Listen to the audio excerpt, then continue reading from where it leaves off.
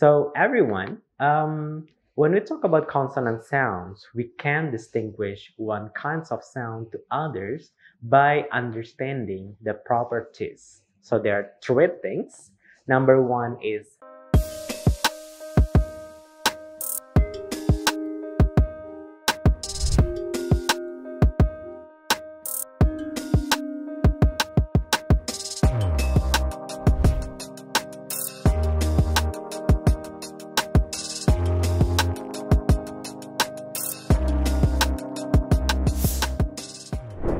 Hello everyone, welcome to English Phonetics and Phonology course with me Suprayogi.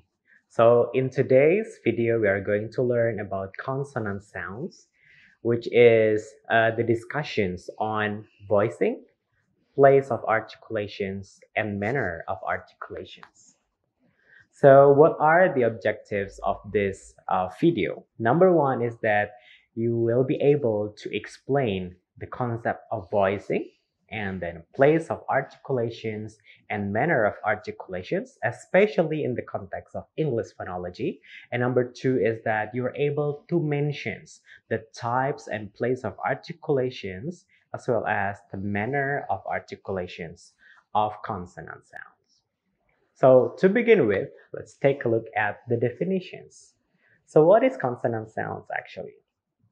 So consonant sounds is actually the sounds in any language that produced by stopping the air from flowing easily through the mouth, and also especially by closing the lips or touching the teeth, lips with the tongue. So as opposed to vowel sound with no obstructions or the airflow from our speech organs that is not limited by other speech organs. So that is the definitions of consonant sound. So everyone, when we talk about consonant sounds, we can distinguish one kinds of sound to others by understanding the properties. So there are three things. Number one is voicing. Number two is place of articulations. And number three is manner of articulation. So there are three. Voicing, place of articulations, and manner of articulations. Now, before we start, I'll give you the charts of International Phonetics Alphabet, or IPA. So you see the tables on the screen that there are lots of phonetic symbols, and there are a lot of terminology like plosive, affricates, semivowels, bilabials, glottal velars, and etc. These are the charts of IPA, where actually all the sounds, consonant sounds in the world can be classified here. But we want to talk about English consonant sounds. We only talk about 24 sounds in English. So there are 24 consonant sounds in English that we will discuss one by one after this. So now let's take a look at the first part of our discussions. We are going to talk about voicing. So in consonant sounds, there are two types of voicing. Number one is called as voiced sound, and number two is voiceless sound. Voiced sound and voiceless sound. All right, what is actually the definitions of the voice sound? Voice sounds happen when the vocal cords vibrates. When the vocal cord vibrates. What are the samples of these?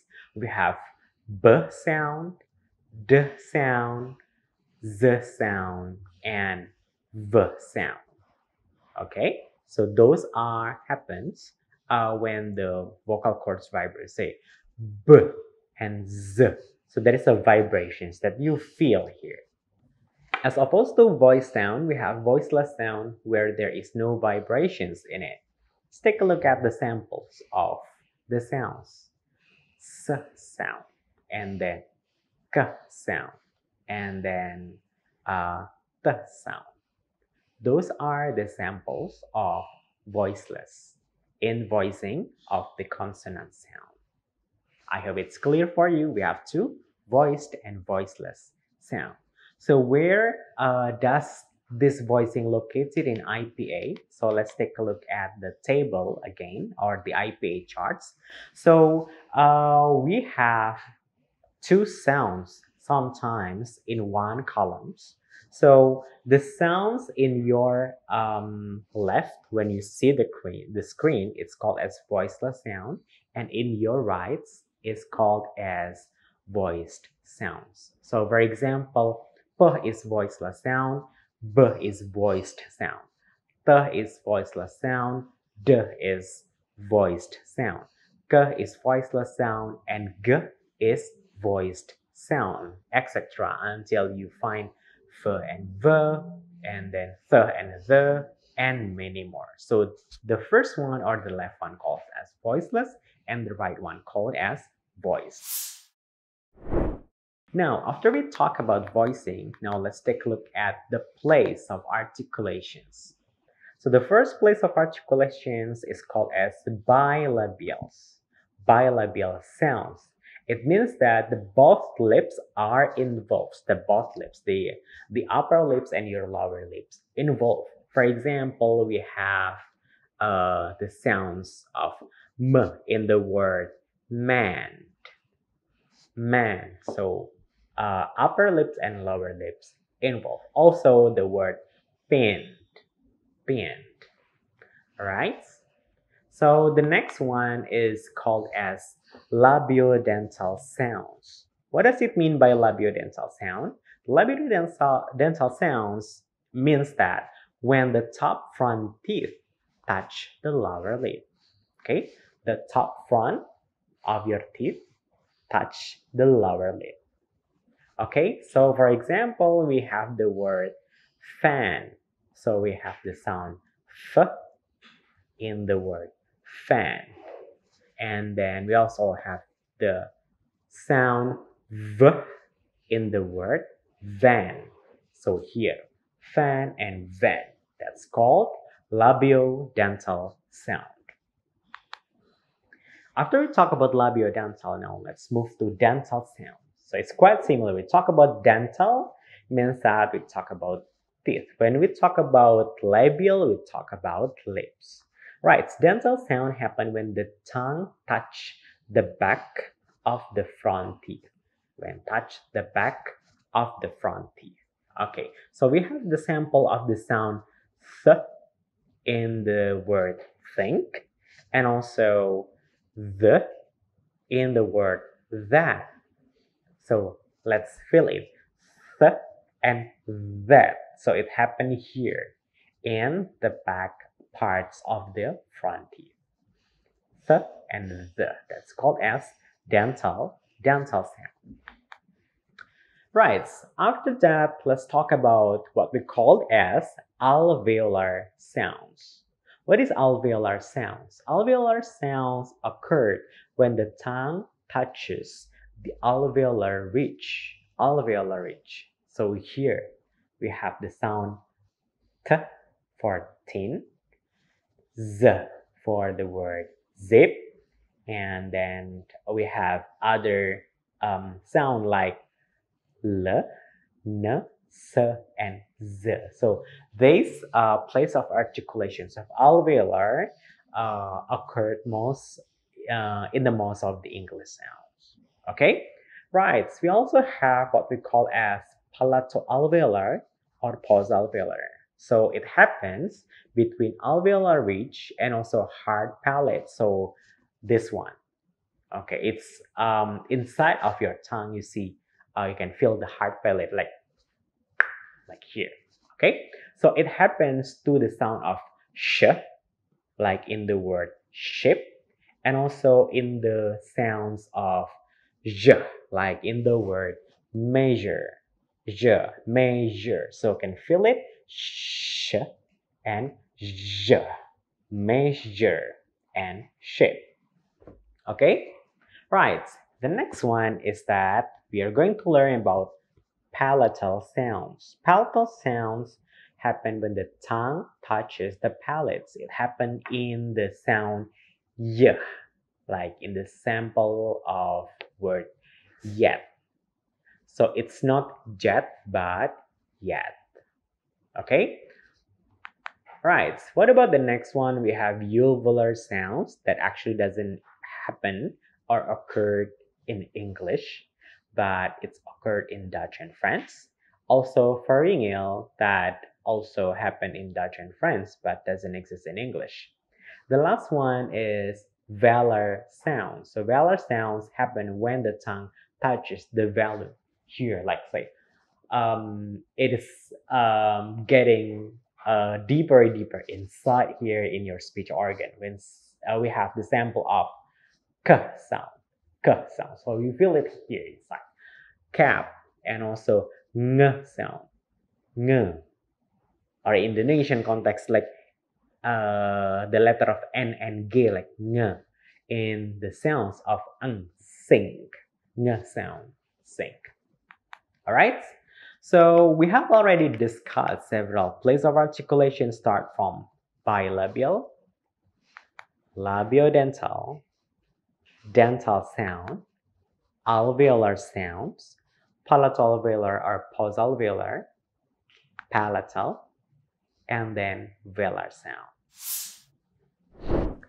Right, now let's move to the third part of the discussions. We're going to talk about the manner of articulations. So manner of articulations in the word consonants consists of several manners. Number one is plosive. Plosive means that there is a tiny explosions of the air occurs, like tiny explosions. Like we have the sound b, which is aspirated, and come, which is unaspirated. Okay, like b aspirated and k unaspirated. Okay, so that's plosive sound. Plosive means tiny explosions. Number two is nasal sound. Nasal, nose, means that like there is air that passes the nose. Like we have the sound m and then n and ng. That's nasal. So you feel it here in your nose. Like m in the word map and then ng in the word hang and etc. So after plosive and nasals, we have already prepared you that another manner of articulations that is vibrative. Vibrative manner means that when air is escaped with difficulty and creating hissing sound. Hissing sound like f or th. Like you see the hissing sound here, f like in the word fin and th in the word thin. Okay, right. So that's vibrative manner of articulations, and the last one is the affricate sounds. Affricate manner of articulations. Affricate manner of articulation means that it starts with plosive, like there is a tiny explosions, but ends with vibrative, like there is a hissing sounds as well, like the sound of ch, ch in the word church, and judge, judge in the sounds of j, like ch and j are in affricate manner of articulations. All right. Okay, so after we talk about voicing and then place of articulations and manner of articulations, let's identify the differences between one sounds in English and other sounds in English, especially in consonants. All right, so after talking about three properties of the consonant sounds, now let's come to the conclusions of this video. Number one, that consonant sounds can be identified into its properties, that is voicing, place of articulations, and manner of articulations. So why actually we need to learn about this one? So consonant sounds helping you for many things. Number one is that you try to understand that English has many consonant sounds, but there are some consonant sounds listed in IPA there, but doesn't exist in English. So if you see the real IPA charts, there are a lot of sounds that doesn't exist in English. And number two is that it is helpful when you look up the dictionary, especially when you read the transcriptions. So in the end, you can be independent learners. So you know how this its symbols actually sounded. The number three is that it is easier for you to learn a brand new language because you know the basic structures of its sounds itself. So after this, you can check the IPA charts in the websites in the internet. You can choose on any website. You can have a more practice one by one how to pronounce the sounds with bilabial, labiodental, velar, and etc. And then also with the manner of articulation from a plosive, fricative, arricates, and many more. So gather practice and make sure that you really master for this one. So when you master for this one, in the end, it is easier for you to read aloud and also to check the dictionary pronunciations. Then you can imitate this easily, right? So this is the end of the sessions on understanding the voicing, manner of articulation and place of articulations of consonant sounds. I am Suprayogi. See you in the next video.